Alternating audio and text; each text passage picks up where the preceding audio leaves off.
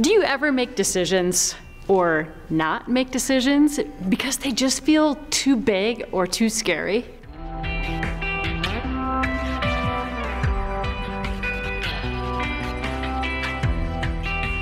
Learning to do the flying trapeze was scary as all get out. But the experience of just leaping into discomfort helped me to realize one of my strongest beliefs, that of continuous improvement. I believe that we are given a set of talents and skills, and that it is our responsibility to develop them as much as we possibly can, and then put them out into the world. And this belief helps me from getting stuck.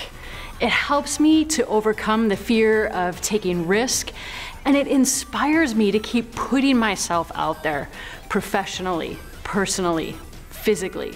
A lot of people in my audiences tell me that they're really clear on their beliefs.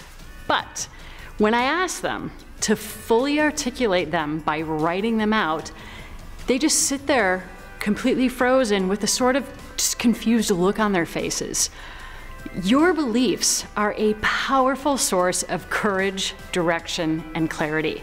And if you're not clear on your beliefs, it's easy to get stuck in a place of fear where change is a threat and energy is put into maintaining the status quo.